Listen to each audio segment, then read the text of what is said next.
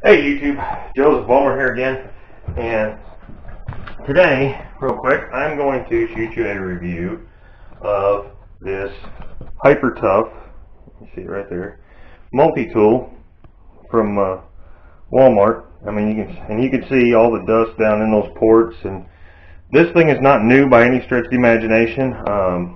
We've had this one. We actually bought two of these because I think that when we bought them, you could buy these things for about 30 bucks a piece. And got the power switch up here. You have a speed switch here on the side that goes from your minimum, and then you can dial it up to change the speed of basically the vibration speed of the motor. There's a maximum. A pretty good length power cord on it. It's just a 2-prong plug, so you can use it anywhere. And then the attachments use a, what was that, 6mm, I believe it is, Allen, that holds them on. There's a lock washer, a flat washer, and then your attachment. They have anything from little saw blades to, this is just a flat, just a rigid scraper. And you can, I think you can get sander pads for them and all kinds of stuff. So they're actually pretty versatile little tools. We bought the two of these when we were doing the kitchen floor in our other house to help scrape up some of the linoleum tile. And I'm actually working over here in one of the, we have a trailer park that we manage, and I'm working in one of the rental units, and had to do some work on the bathroom floor, which I'm sure you'll see there's a big hole I got to patch up where there had been some water spilled and the floor had gotten soft. But I'm peeling up all the linoleum so that we can redo the floor, since I already had to tear part of it up. And I figured since I had it out, I would show you how well it worked. Now, as you can see, all these patches here, like this is all stuff where we've already peeled the linoleum and the backer was left behind, or some of the actual linoleum was left behind where the glue's got it stuck down. I'm going to show you how well this thing works. Now, word of warning, if you're wearing headphones, turn them down. When I turn this tool on, that is my one complaint about this tool. It is loud, and I don't know how loud it's going to come out on the video. So please, if you have headphones on, turn them down before I start the tool, because it is going to be rather loud. But here we go, guys. Let me see.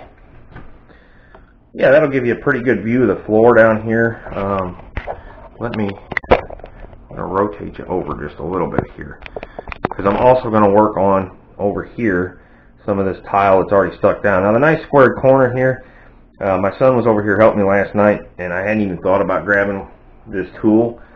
So we were just peeling it up, and we found it easier to get sections up just to cut it with a razor knife, and then go through and peel sections up. Now, you don't have to wear gloves. I'm just wearing gloves because I just don't feel like having my hands all over the floor.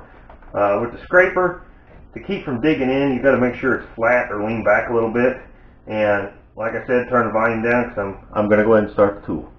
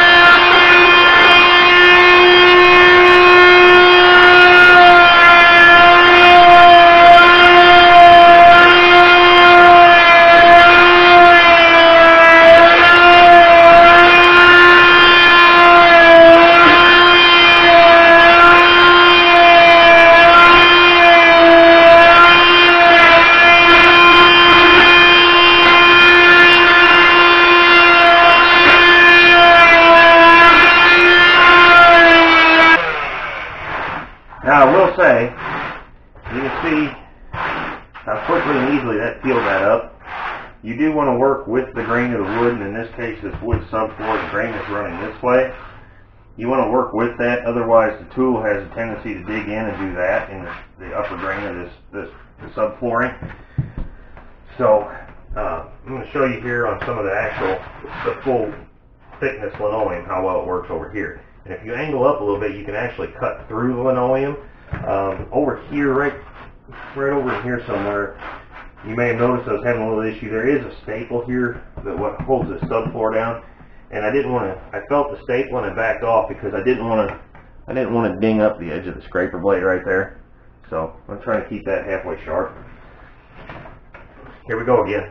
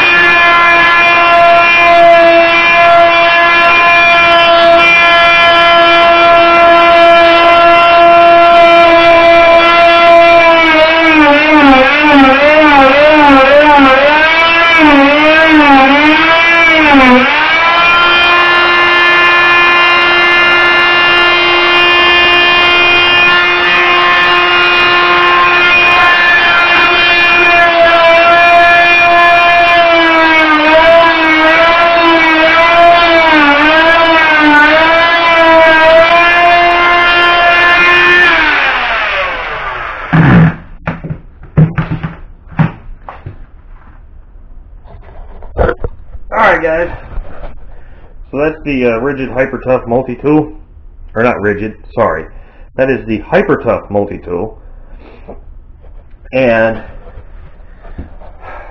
please do me a favor, rate the video, whether you like it or not, give it a thumbs up, give it a thumbs down. If you have any questions about the tool, please post them in the comment section.